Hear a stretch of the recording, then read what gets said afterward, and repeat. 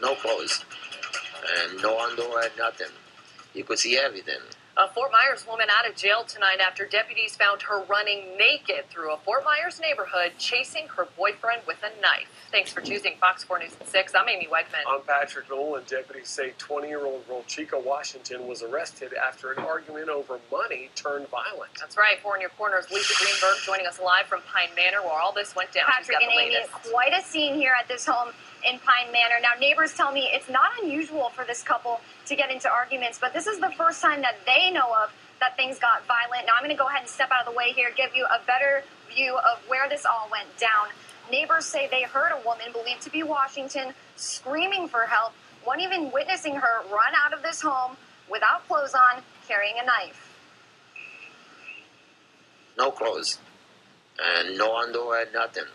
You could see everything. A Fort Myers man wanting to remain anonymous, shocked by what he saw running out of this Pine Manor home Tuesday morning. 20-year-old Rolchika Washington rushing through this white door, knife in hand, clothes left behind, chasing after her live-in boyfriend. Did it surprise you to see a woman without clothes? Oh, yeah, to me, it would be unacceptable, you know what I mean? Because I think she will be embarrassed. Lee County Sheriff's deputies responding after Washington and her boyfriend got into an argument over money and a cell phone.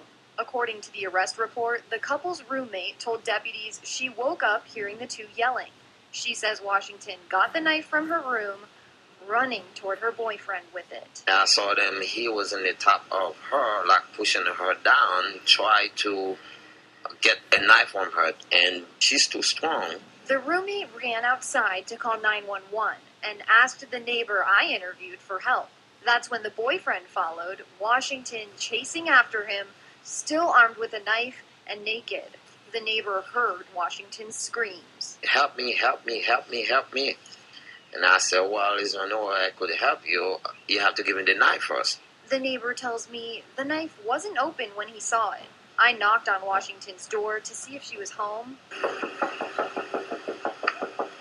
but no one answered. And while I was in Pine Manor, someone with the sheriff's office also tried the front door, with no response. Now, we just got word from Washington's landlord that the couple has been ordered to move out by the end of this weekend. Washington's charged with aggravated assault with a deadly weapon without intent to kill, and she was released from the Lee County Jail this morning on a $10,000 bond. Live in Pine Manor, Lisa Greenberg, Fox 4, in your corner.